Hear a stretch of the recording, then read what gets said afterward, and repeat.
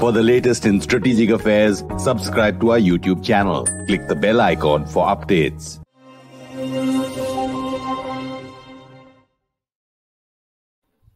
You're watching StratNews Global. I'm Amitabh, Revi, and very glad to have again from Taipei City in Taiwan, Minister of Parliament of Taiwan, Wang Ting-yu, is also a member and was the co-chair of the Legislative, Defense and Foreign Affairs National Committee.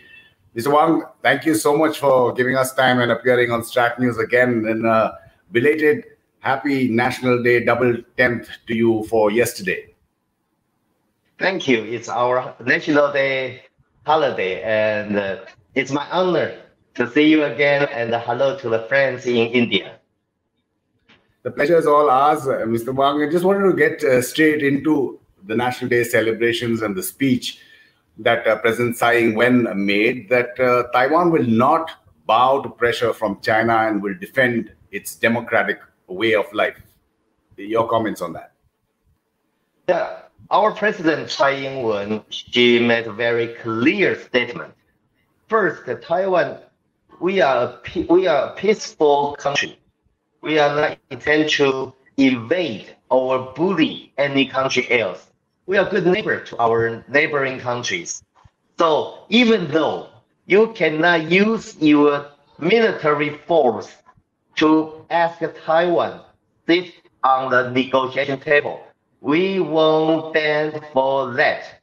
Taiwanese people is friendly and a peaceful race, but we won't surrender to unreasonable, unfair military force. So our President Tsai sent a message to China. We can be good neighbors.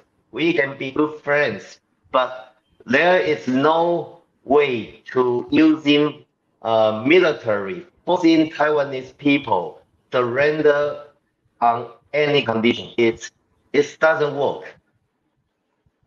Sure.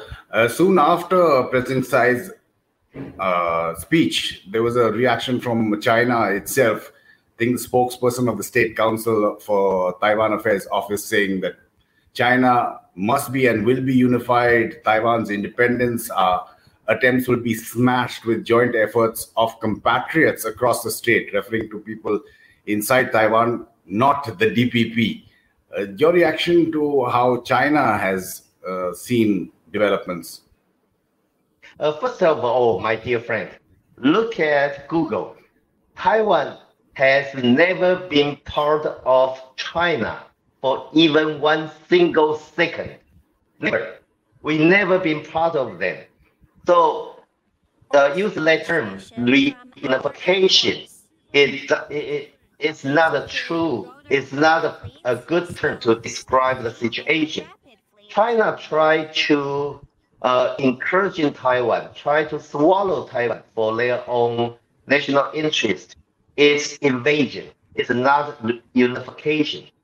Second of all, our government made a very clear stand. We using our Taiwanese majority agreements. Taiwan and China, we don't belong to each other. We can be good friends, but we are not each other's territory. Secondly, Taiwanese people stand firmly to our constitution with freedom and democracy. No one can change that. The third is in Taiwan, we don't want to bully the others. And in Taiwan, we using our vote to our district leader, to our president. Our democracy is our pride, and it's the way how we live. No one can change that.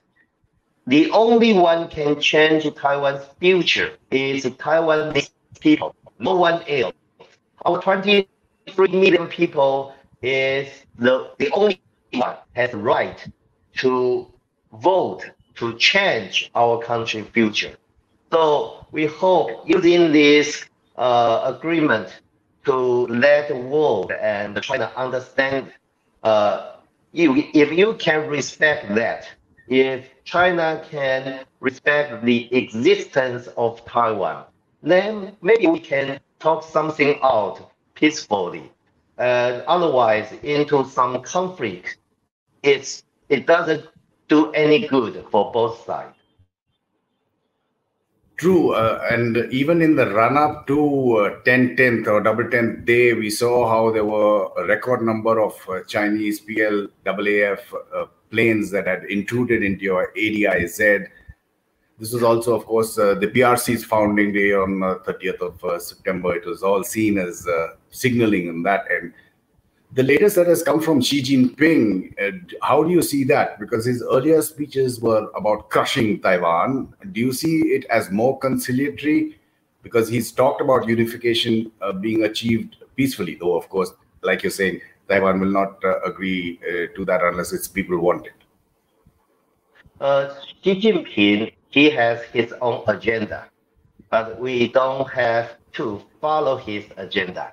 Like India, you have borders dispute with China, but you don't have to follow Chinese rule to solve that kind of dispute. In Taiwan, we can look at the situation in two aspects. First, they send a lot of aircraft to invade, to harass our ADIZ. They have their own purpose. For maybe because of they want to create some kind of a de facto. They want to create some fact that they occupy our ADIZ, but we won't allow that. Secondly, they want to train their Air Force pilot to familiar with that area. That's their own purpose. But the major purpose, according to our intelligence bureau, Xi Jinping want to have his third term as the Chinese leader. That break their own rule. Xi Jinping has changed their own constitution to allow him have third term for next 5 years as general secretary of Chinese Communist Party.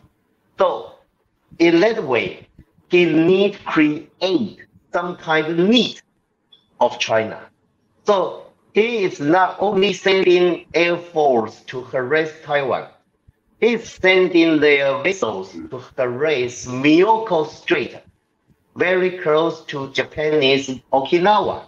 They send their army to your country, to India borders.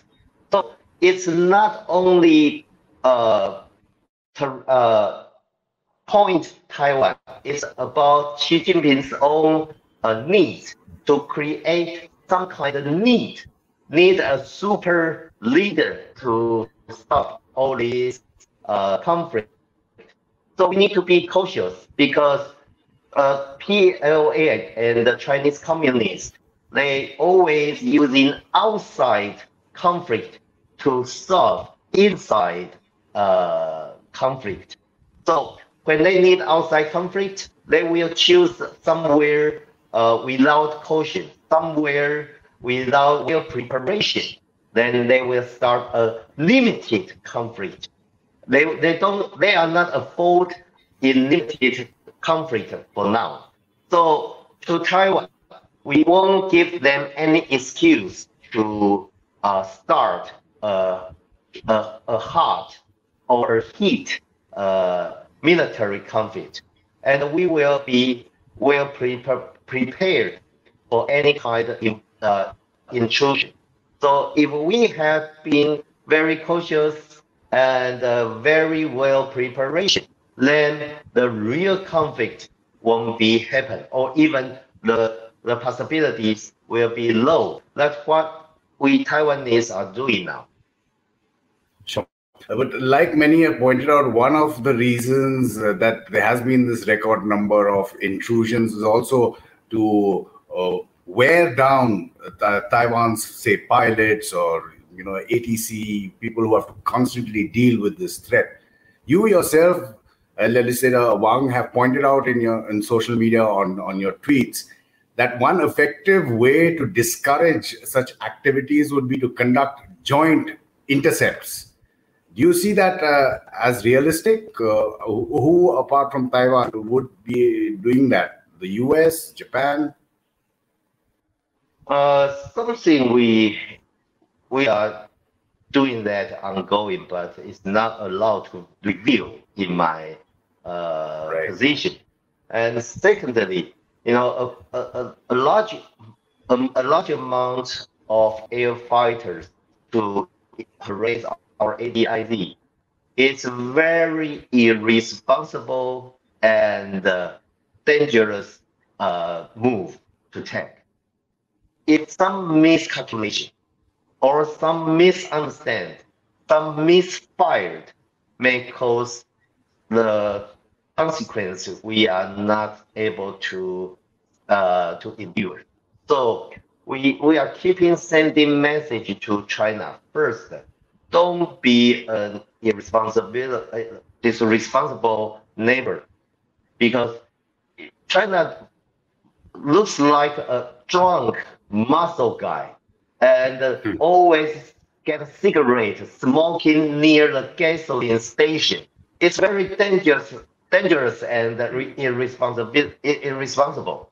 So we sending a message to China: don't try to provoke a conflict. And we know Xi Jinping, that he doesn't want a real conflict with Taiwan for now. But if some PLAAF pilot, some stupid soldiers pull the wrong triggers, may causing some dangerous consequence that will influence the world. Just like the Chinese army near India borders. If they send their soldiers, throw some rock, some stone, try to get inside of India borders, it's dangerous. That may cause some terrible result from those existential moves. Secondly, Taiwan play very important role in the world. As a democracy country, in the world, United States, India, Australia, Japan, the QUID, or the NATO, Europe, even Canada, they all want to protect the democracy against the dictatorship of China. And Taiwan is in the front line. We are facing this giant dictatorship China. And secondly, our position in the middle of the first island chain. If Taiwan can be secured, East China Sea, Taiwan Strait, South China Sea will be stabilized also. So our strategic position is very crucial and important. The reason is Taiwan play very important role in supply chain. Our IC chip, our industrial supply capability. We provide the global economy very important parts and our products. So these three reasons, I think if China bully Taiwan or causing some terrible conflict in this region, it's not Taiwan issue. It's going to be global issue. It's going to be Indo-Pacific issue. So not only United States, Japan, Australia, New Zealand, I believe India too. We need to cooperate to stabilize the situation, because we want peace, we want prosperity, we want to make this region diversity and peacefully. So all the countries related to this region has a responsibility to cooperate with Taiwan to stabilize, because it meets everybody's national interest. Absolutely, totally true. Just picking up from what you're saying, Mr. Wang, both Taiwan as the first island chain, India in the Tibet border, the north, have been at the front line of facing China. But do you think, whether it's the Quad, whether it's the AUKUS, whether it's the United States who has been issuing statements, whether it's Japan under the new government of Kishida also issuing statements, Taiwan essentially will have to protect itself? Or do you think you'll have to fight your own battle, is irrespective of the fact, like you're saying, it's everyone's problem, right? Yeah. First, to protect Taiwan is our own responsibility. We have 23 million people. It's our people. It's our friends, relatives, our loved ones. So to protect our home, of course, it's our own responsibility. We increase our national defense budget. We invent a lot new good missiles to protect our own country. But Taiwan issue is not only Taiwan issue. Everybody knows that. So what I say, we have to protect our own self. But if the friends can do something to help, we will show our appreciation. For example, in QUAD, we would like to appreciate your country, India. In QUAD in Quad, you are sending very clear message to China. Don't do something stupid. If you do something across the red line, it will influence the regional development. Won't allow that. And what you say about the state code? Status quo is our national strategy for now. The status quo to Taiwan is first to protect Taiwanese people has democracy and has right to choose determine our own future. Second, about the status of quo is to protect, to keep the peace and the stability across the strait. So that's the status quo to Taiwan. And the United States and the rest of the world, they all recognize this status quo cannot be changed in one single side. So Taiwan, our government, has made a very clear statement. We will do everything to stop China try to change the status quo using military way to bully Taiwan, to force Taiwan sit on the negotiation table. We won't allow that happen. We will do our best to protect our country and the rest of the world, especially in Indo-Pacific region. You have to look very carefully because China's ambition is not only about Taiwan. Once China occupies Taiwan, they will penetrate the first island chain.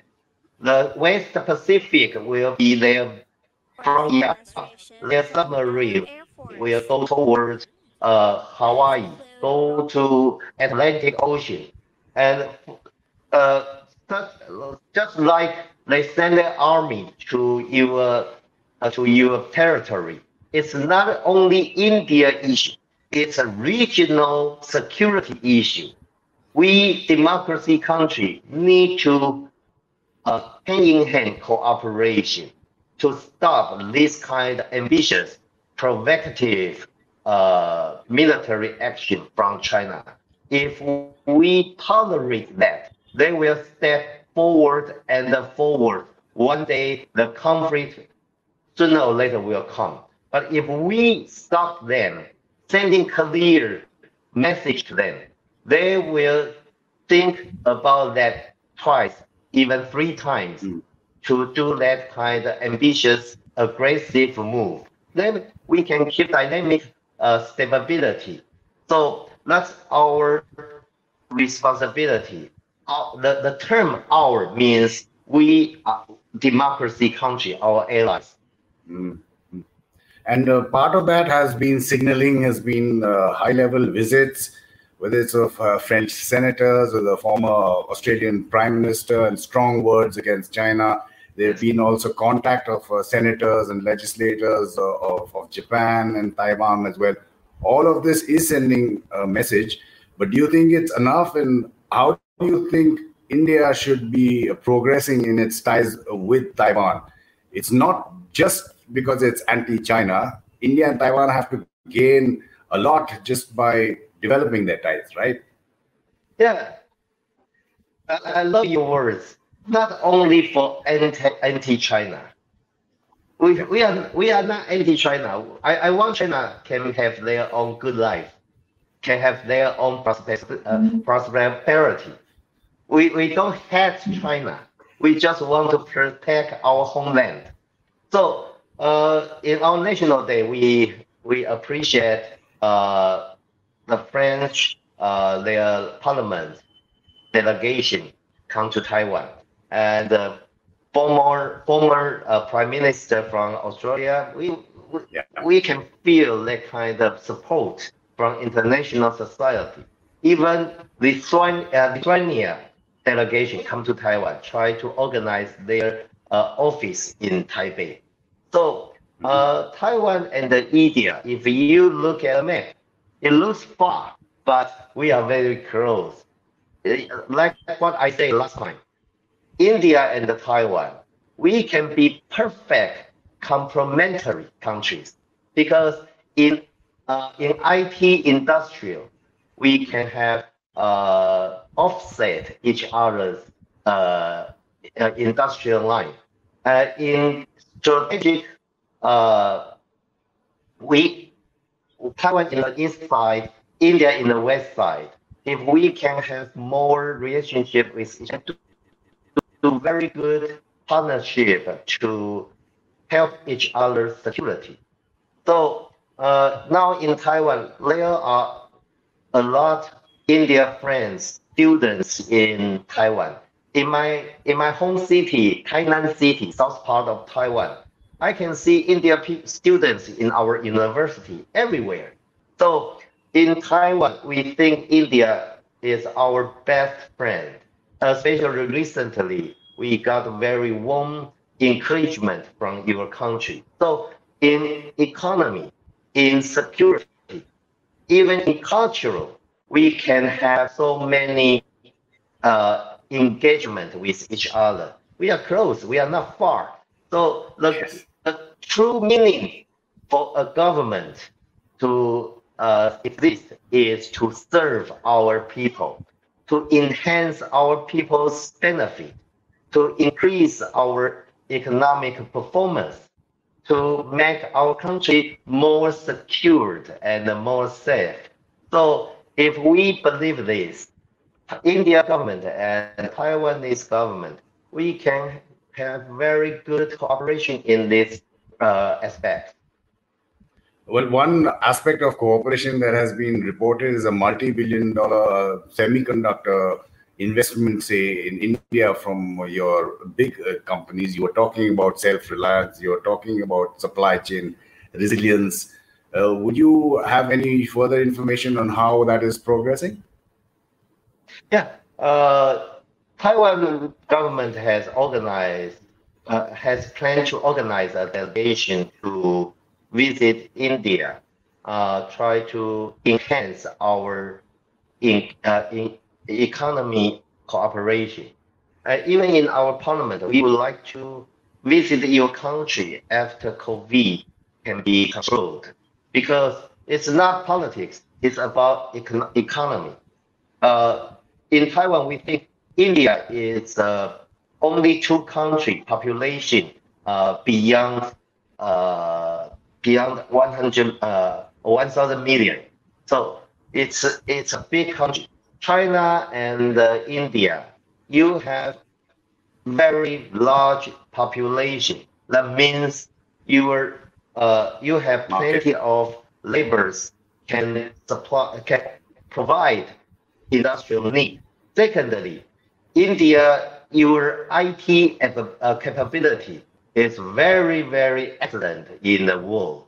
If we need some white collar technology staff, India will be our top option.